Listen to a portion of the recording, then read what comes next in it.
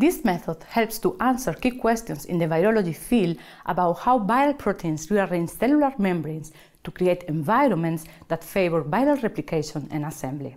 The two technical cornerstones that are combined here are first, the correlation between live cell imaging and electron microscopy, and second, high-pressure freezing. Although this method has been designed and successfully utilized to tackle virus-host interactions, it can easily be generalized to a range of applications in cell biology. Visual demonstration of this method is critical, as there are many steps that require practical experience for success, especially cryo-immobilization via high-pressure freezing and the subsequent steps. Begin by placing patterned sapphire discs with an alphanumeric pattern etched onto one of their surfaces into a 15 milliliter conical centrifugation tube and washing the discs thoroughly with ethanol.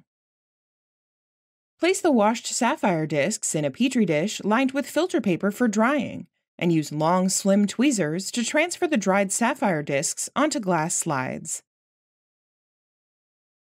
Using an inverted microscope at 4x magnification, confirm that the pattern of coordinates on every sapphire disc is readable. Then sterilize the discs with an ultraviolet crosslinker for 5 minutes. In a biosafety cabinet, add half of the cell culture medium to a cell culture dish and use long tweezers to carefully transfer the sapphire discs into the dish.